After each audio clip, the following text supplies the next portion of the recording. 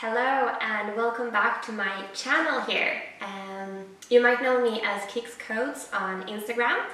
And if you don't, then check out my Instagram account. And what I'm doing is basically studying AI in medicine, and I talked a lot with you guys on Instagram and you wanted me to do more tutorials.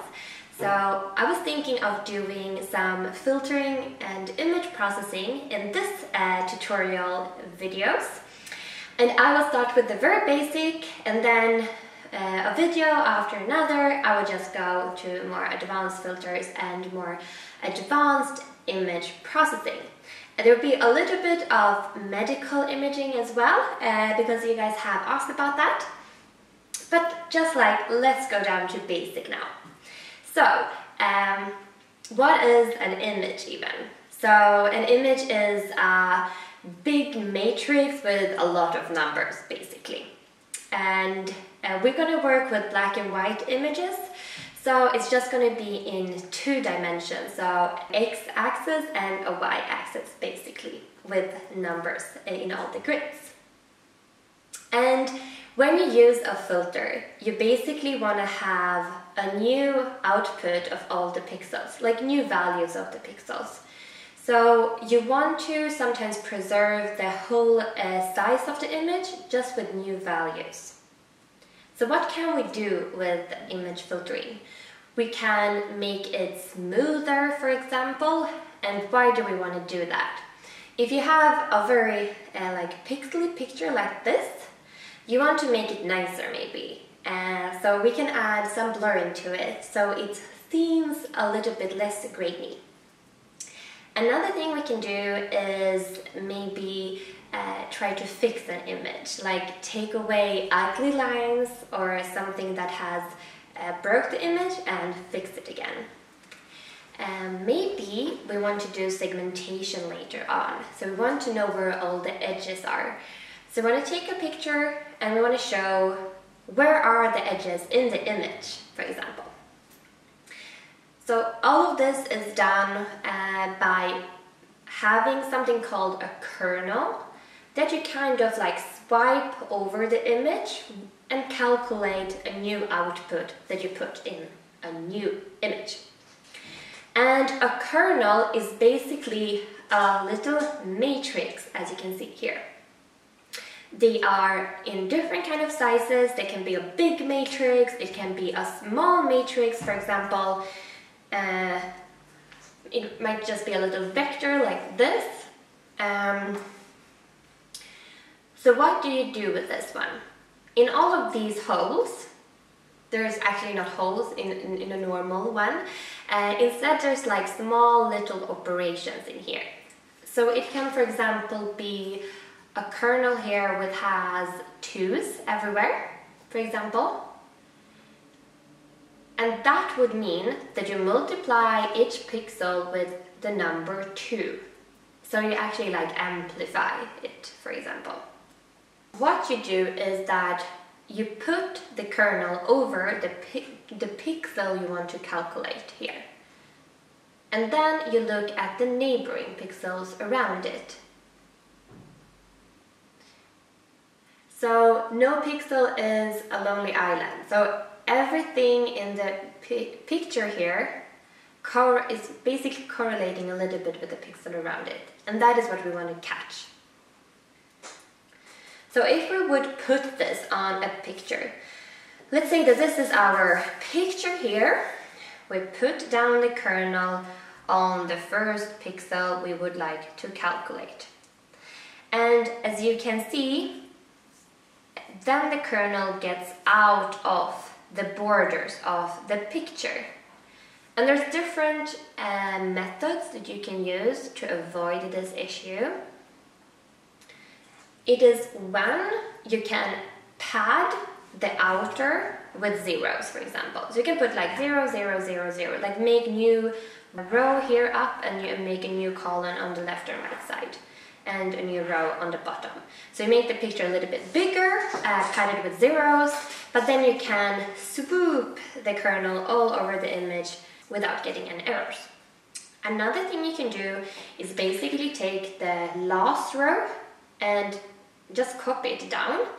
The first row and copy it down, and the first and last column, and just add them on the sides as well. So the whole picture will be a little bit bigger. You can go with the kernel on all the different frames. The kernel has a lot of different multiplications here, or additions, or divisions, some kind of operation that you want to have on the image. I'm going to show you 3 examples today, so I hope you get the idea of it. One is a kernel which has a mean function, so it basically adds all the pixels around you and yourself, and then divide on the number of pixels that you take into account. So here it divides on 9, for example. And so this is a mean filter, because you take the mean of all the pixels around you.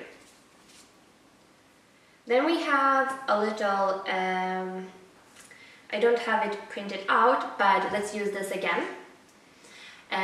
It captures all the pixels around you and yourself, and then it takes the median number of the pixel values. So this is a median filter. So if we would have only ones here, then the median is number 1 here, and you put a 1 there, for example. And the last filter I will show you today is called a Gaussian filter. I don't know if you remember the Gaussian curve, how it looks like. It basically looks like a little bell curve like this. So let's say that this is the pixel values. So what we do is basically make a kernel that makes this kind of computation. So we can have one that is a little bit lower, for example, which means that it will cut off this top. So it will cut out all the high frequencies in the image, for example. And you can make this kernel very big, very broad, so it takes more pixels into account. For example, you could have a 9 × 9 matrix. I don't know if you can see it here, but you can definitely see it here. That it takes like different pixels have different weights. So the pixel that is closest to you, like you, has the biggest amount of weight, number 4 here. And the pixels closest to you will have a big weight, but not as big as the one you have. And the further away you are from you, the lower the weight is. For example, at a 9 × 9 matrix, you can also have really high weight. You can have 100 on you, 90 around you, 80, 70, 60, for example. The kernel can really look very, very different. So all of these filters that I'm going to show now, all of these 3, median, mean, and Gaussian, they are used for blurring the picture, for like smoothing it out. I'm just going to show you 2 filters that I will show you in the next video, just so you know where we're heading at. And this filter is called the Sobel filter. So the Sobel filter actually detects edges. And this one will detect a vertical edge, for example. And then you can do the same, but have -1, -2, -1, 0, and then 1, 2, 1. And that will then detect the vertical ones, or horizontal ones, I'm sorry. You can also have these kind of vectors, which actually only looks at the vertical lines, and you can have a little vector like this that only looks at the horizontal lines. So we will look at edge detection next video. And now we're gonna look at the blurring, because blurring is one step that you usually do as a pre-process before you find the edges. So this is something we have to know. Okay, just to give you a little more hands-on, I'm going to show you how you actually calculate with the different kind of kernels. If that was not clear, I hope it will be clear now. So let's start with the mean one. So you take the first pixel, we're going to pad out the new values with the existing row and the existing column, so we're just going to pad out them on the sides. I usually do that because I don't like multiplying with a 0, because especially if we're going to divide them later. Okay, so let's start with the first one. So we put our first pixel here in the middle of the kernel.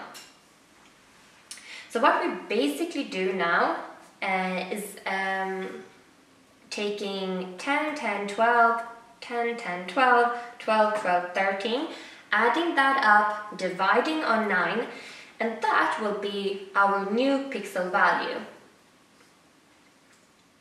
So it's actually 10, it's going to be like 10.3 or something, but just like, let's say 10.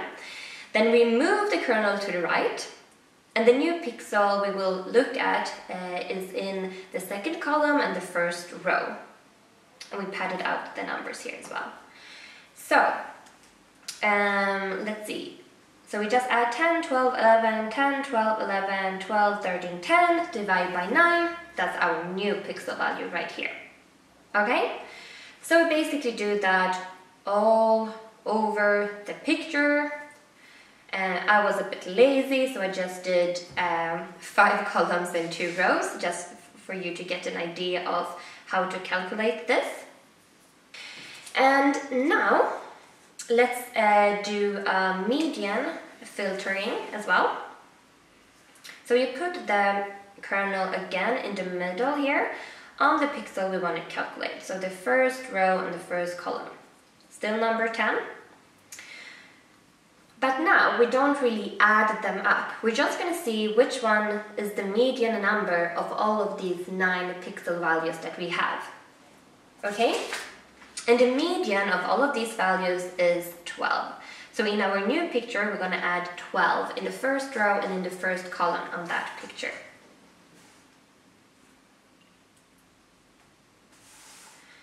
Then we swipe it a little bit to the right, so we're on the second column and still on the first row.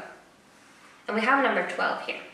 So let's see, of all of these 9 pixel values, what is the median? It will be number 11, so we add number 11 there. And then we swipe it, we will see here 150, 140, 11, 11, 10, 13, 12, 12. What's the median value here? It is number 12.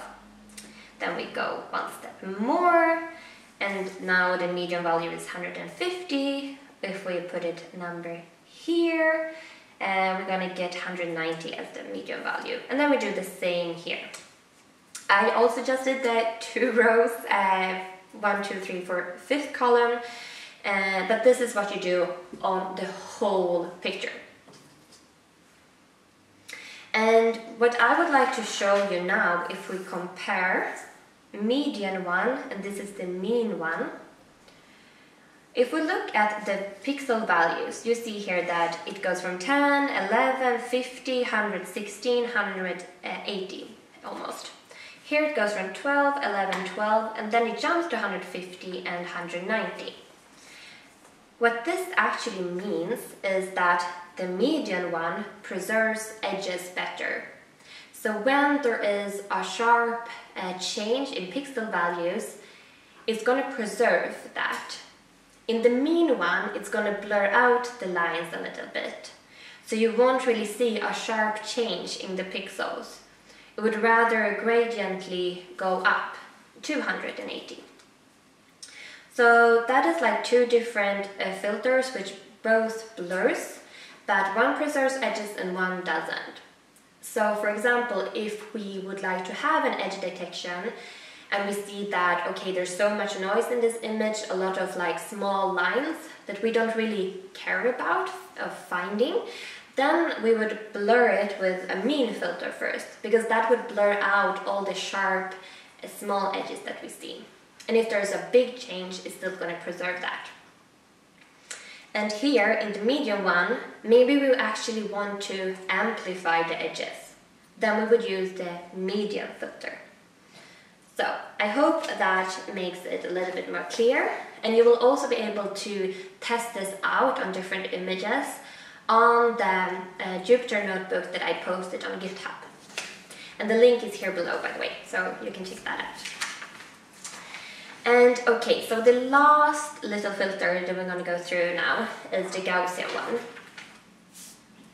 So the idea is basically the same, that we go through all of the pixel values, but this time it's a little bit longer to calculate. You don't see that always that quickly.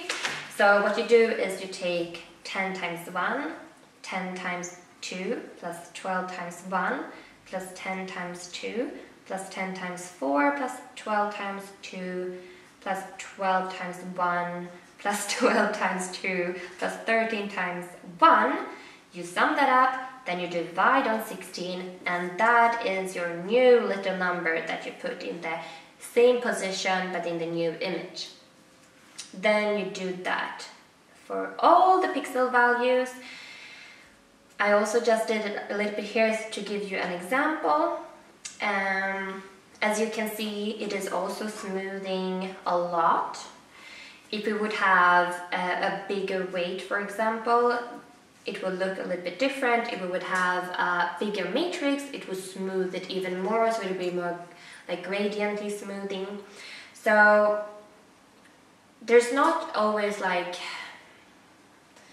the best filter to use. It really depends on what you want to do and how your original image look, what you want to amplify, how much you want to smooth out, for example, and if you want to preserve the edges.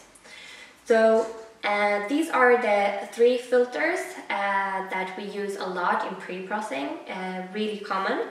And I hope you understand now how they work, and I hope you also check out the notebook I have on GitHub so you can play around a little bit, especially with the Gaussian one, like try to make it bigger and smaller, and the same with the mean filter. You can have them bigger or smaller and see the difference when it's grainy or when the picture is more smooth.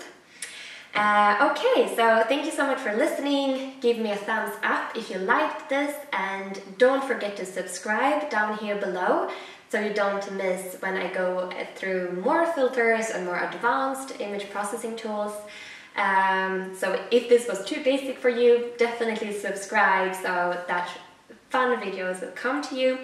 And if this was new for you, then you definitely have to subscribe so you stay in pace and learn a lot about image processing.